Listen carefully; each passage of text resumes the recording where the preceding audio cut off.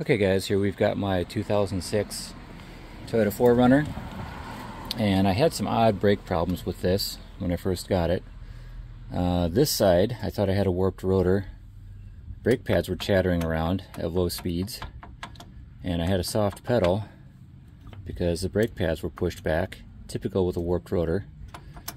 I got into it, found a bad caliper on the other side, and went ahead and did the 5th gen brake update. These brakes and rotors are spec'd for a 2014 4Runner. They're a little thicker, a little beefier, a little bit newer design, but they do bolt right up, so there's no issues there with clearance or anything else.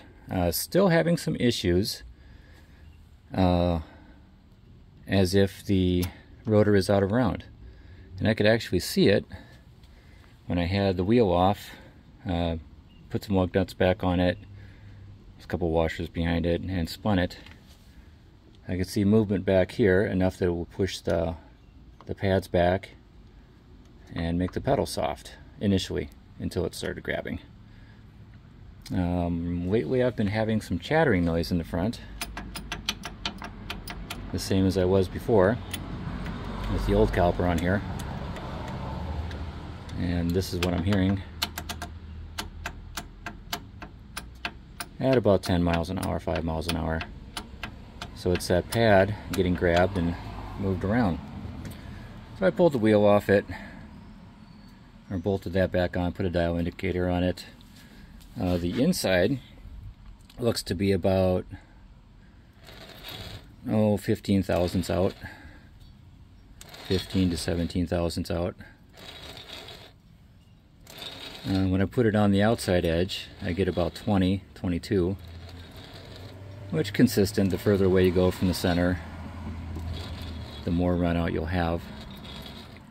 This is a first for me. I've never seen a bearing flange bent like this and not make noise. Usually when the bearings are bad, you can hear it going down the road. If you veer side to side, the noise will change depending on how you're loading it.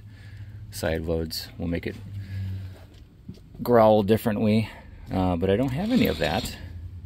I don't have any pedal shake when I brake at higher speeds, just the noise at lower speeds.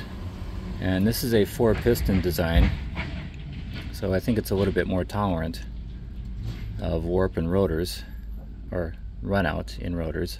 I don't have a warped rotor, it's just runout. So at some point in this guy's life, we had a hard hit and this flange got bent, which is very surprising to me. We didn't damage anything else.